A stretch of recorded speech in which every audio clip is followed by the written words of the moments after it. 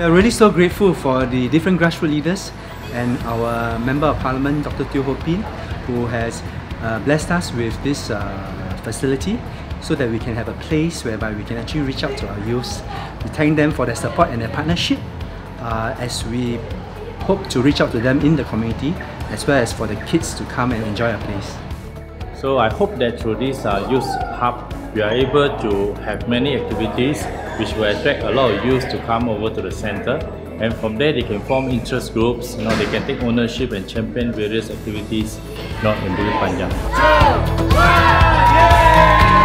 So over here in Fajar Youth Hub, we aim to mentor the next generation. How do we do that? We start with the 3 E's as a strategy.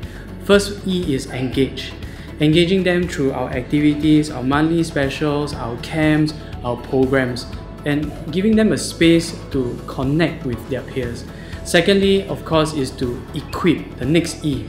Equipping them with skills, equipping them with values, so that they will be able to find meaning, and at the same time they will also learn things and cultivate their character and their personality. Of course, lastly, it is our empower. Empowering them to contribute to the society.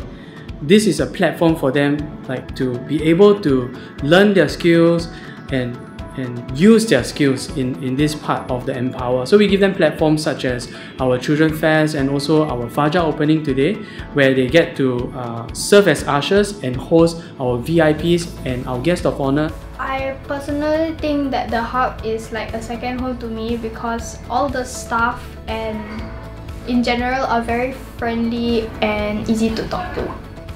I just want to encourage staff that every day you come and you reach out through the different programs to our children and youth, that you really are doing a very important job to just touch a life, and through your ministry you reach out to the rest of Bukit Panjang by investing in our young.